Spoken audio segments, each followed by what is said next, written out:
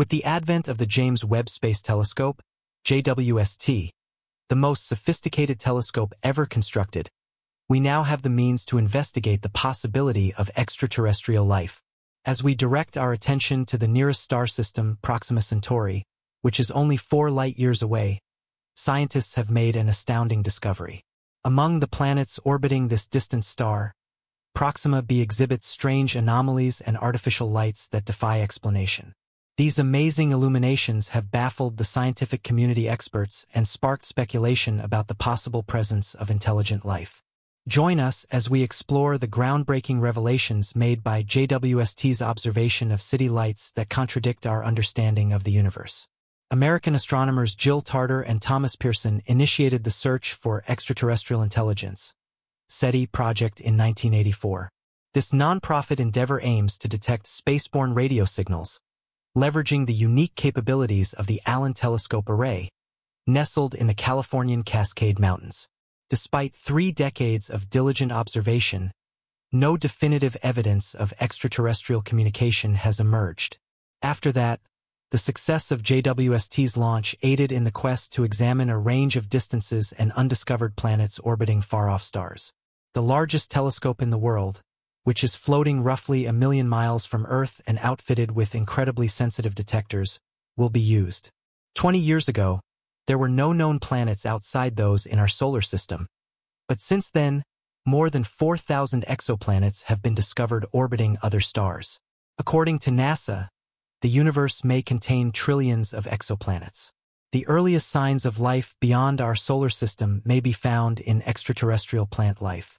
While traveling to Jupiter, the Galileo spacecraft turned its instruments back toward Earth and discovered a clear sign of plant life. When sunlight crosses a planet's star, JWST may be able to detect it as it enters the planet's atmosphere. The instrument detected the vegetation red edge, which is a mixture of red and infrared lights reflected by plants. For example, a planet like Earth covered in a jungle should have a strong and easy-to-detect red edge. JWST will measure the red edge of far-off Earth-like planets in the habitable zone around stars, which could be significant signs of life in the exoplanet's atmosphere.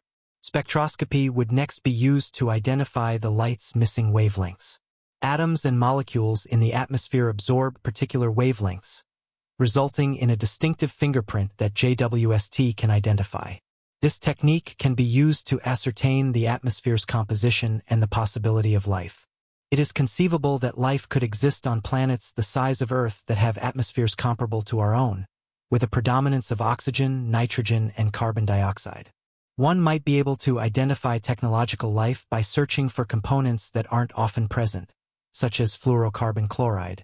Even earthly life, such as extremophile species, can appear alien at times.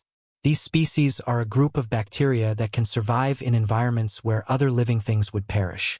CFCs, chlorofluorocarbons, generated for use in refrigeration and cleaning products, would probably be noticeable to aliens monitoring Earth's atmosphere from a distance. If JWST found CFCs in planetary atmospheres, that would be a clear indication of civilization. Some people can survive in strong acids with pH values below 3, while others can tolerate temperatures as low as 4 degrees Fahrenheit.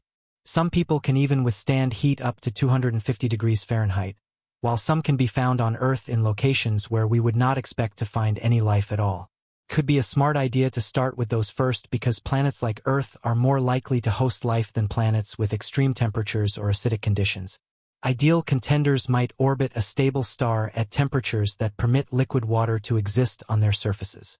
Our Sun is classified as a yellow G-type star, which is less frequent and usually has a shorter lifespan in our universe. Red dwarf stars are more common than other stars and have lower temperatures and luminosities than the Sun. Because of their longer lifespans, roughly 40 billion years, there is more time for the formation of life and evolution to produce complex life forms on these planets, increasing the likelihood of studying planets orbiting around these stars. The initial mission of JWST will focus on a single planetary system that has 7 rocky planets the size of Earth orbiting a quiet red dwarf star. It is possible that the surfaces of 3 of the rocky planets in the so-called habitable zone contain liquid water. Because of its planets' confined orbits, a single star emits light identical to our Sun's, although having a considerably smaller and cooler mass. Proxima Centauri, a red dwarf star 4.25 light-years from the Sun, is the best place for humans to see city lights outside of the solar system. Proxima Centauri is our nearest star and is approximately 600 times fainter than the Sun, meaning that a planet must be 20 times closer to it than Earth is to the Sun in order for it to support life based on liquid water. A planet with 3 times the mass was found by researchers in August 2016 in this habitable zone, which resembles a Goldilocks zone with light intensity just right to melt water. Given that Proxima B orbits its red dwarf star Proxima Centauri at a distance of only 46 million miles, it is possible that the planet is an airless, lifeless body. Proxima B is exposed to strong solar winds that have the power to completely destroy its atmosphere, but it also receives enough sunlight to maintain temperatures and liquid water that are comparable to those on Earth. Because of its close proximity to Proxima, it is believed to be tidally locked, always appearing on the same side of the star as the Moon does with respect to Earth. Proxima Centauri, which is roughly 18% of the mass of the Sun, burns far less brightly than one might expect for a planet that is only 5% of the distance between Earth and the Sun, which is likely to be a red-hot planet. Since only 65% of Earth's energy comes from the Sun, liquid water could easily exist on Proxima B as long as the planet has an atmosphere to heat it. However, Proxima B is not particularly friendly to life. It is most likely tidally locked, meaning that it always faces the same direction toward the star, and creates permanent day and night sides with significant temperature changes. Because of its proximity to Proxima Centauri, the planet also receives 100 times as much high-energy radiation as Earth, including X-rays and ultraviolet light. Proxima B is also bombarded with high-energy particles during star flare-ups. Unless it has a building magnetic field similar to Earth's, Proxima B is not very hospitable. However, there are certain realistic conditions that could make it a pleasant world. Sadly, models suggest that the atmosphere of tidally locked planets may be susceptible to a rapid collapse due to the freezing out of volatile gases on the night side. A planet's atmosphere can be replenished by volcanic activity, and for planets with strong magnetic fields, this atmosphere is less likely to escape.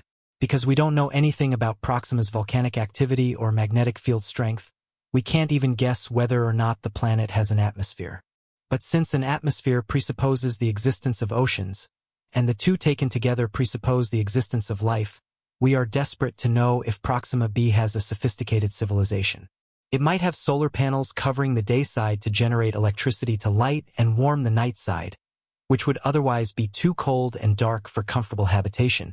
The discovery of Proxima B has triggered a race to determine if it transits its star's face as seen from Earth. These transits would let scientists determine the planet's size and mass, which would then enable them to determine its density. Knowing that would validate the planet's rocky makeup and provide information on the materials used to create those rocks. During a transit, by traveling through the planet's atmosphere, starlight may reveal information about it, but only 15% of the time would the orbit be in the proper alignment for scientists to see a transit. The tendency of stars to flare further complicates matters. The star is tricky, according to Columbia University astronomer David Tipping, because its heat causes rocky planets like Proxima B to absorb sunlight and radiate infrared light, but rocky planets also produce a different kind of infrared radiation from stars. Additionally, JWST was built specifically to study infrared light, which is key to determining Proxima B's atmosphere through its infrared heat signature.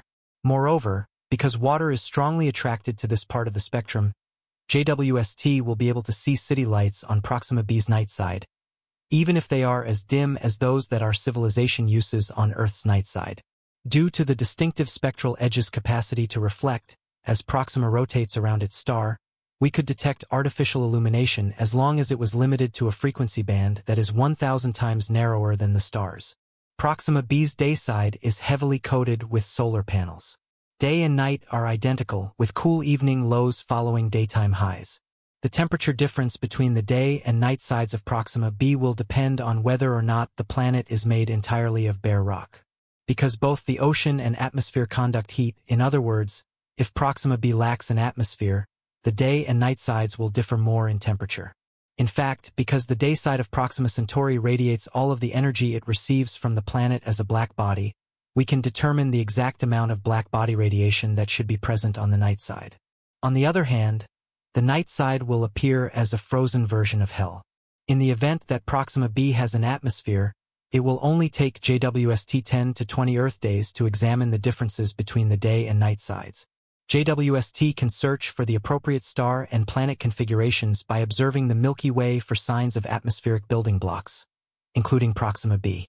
Although the detection of atmospheric oxygen may not indicate the existence of complex life, it may still be possible to detect it, given that some scientists estimate that planets with these characteristics orbit nearly every star.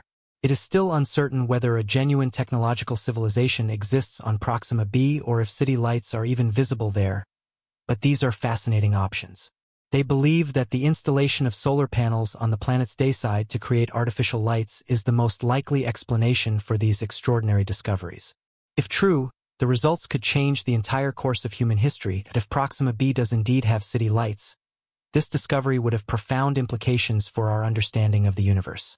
The possibility of a technologically advanced civilization so close to us could revolutionize our perspective on life beyond Earth. The presence of artificial illumination on Proxima B would not only validate the existence of life, but also open new avenues for interstellar exploration and communication. Scientists and astronomers are eagerly awaiting further data from the JWST to confirm these findings. The implications of such a discovery would extend beyond just the scientific community. It could influence global perspectives on our place in the cosmos and our future in space exploration. As we await more detailed observations and analysis, the search for extraterrestrial life continues to capture our imagination and drive scientific inquiry. The potential for finding intelligent life so near to our solar system highlights the exciting possibilities that lie ahead in our quest to understand the universe and our place within it. Stay tuned for more updates on this groundbreaking discovery as we continue to explore the mysteries of Proxima B and beyond.